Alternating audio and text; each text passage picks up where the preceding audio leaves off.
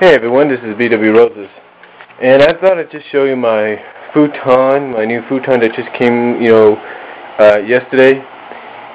Here's the ironic thing about it, though. When I got this futon, I ordered it on Friday, which was a week ago, this past Friday. Now, here's the thing. I thought I'd get it this past Monday. Now, I guess I misunderstood or something. I really don't know. But what I did is I thought I was going to get it this Monday, or this past Monday. I find out that, yes, it's there at the store, but he's going to deliver it either Wednesday or Thursday. Okay, so here's the deal. Wednesday comes around, he delivers it. But you think, well, wait a minute, I paid an X amount of dollars for this. Let's just say it's real pricey. I'm not going to say the real price, you just have to guess. But you think, okay, I paid a real pricey price for this, and you think they at least have the courtesy to take it out of the box at the store, and then help bring it into, and as they deliver it, to help bring it into the house, into the room. Am I right? No. Here's what they do instead. Here's what the guy does instead. I don't know if it's because he had an attitude that day or what, but he takes this and he goes over here to our hallway.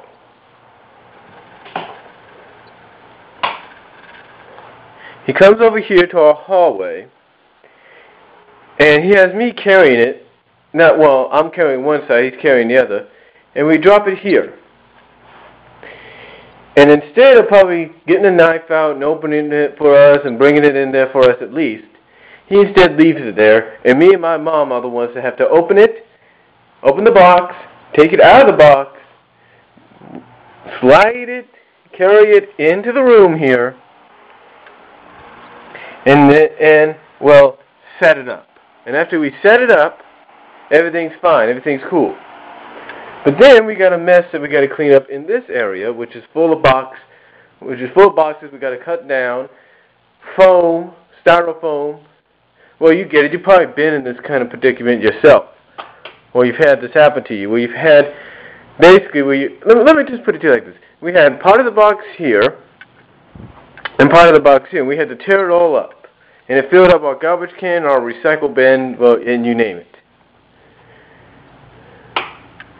It just filled up everything.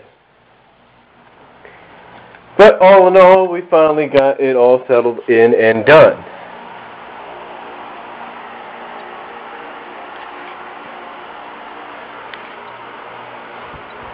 But that's mainly what occurred. Now I ask you, if you had been put in the same predicament I was put in, or me and my family were put in, wouldn't you do something about it?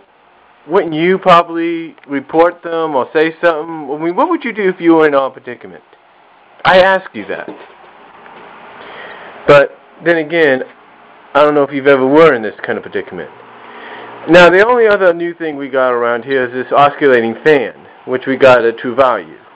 Not a bad price. But that's all I could say about it. Oh, by the way, I do have one question as far as it goes with this computer here. Now, I don't know how many of you have the AVG antivirus program or something like that, but I recently downloaded McAfee. That seems to be a little bit better. I'm not really sure. But I ask you, how do you get rid of the antivirus program, especially when it's now Antivirus 2008, and it sometimes interrupts you? How do you get rid of it?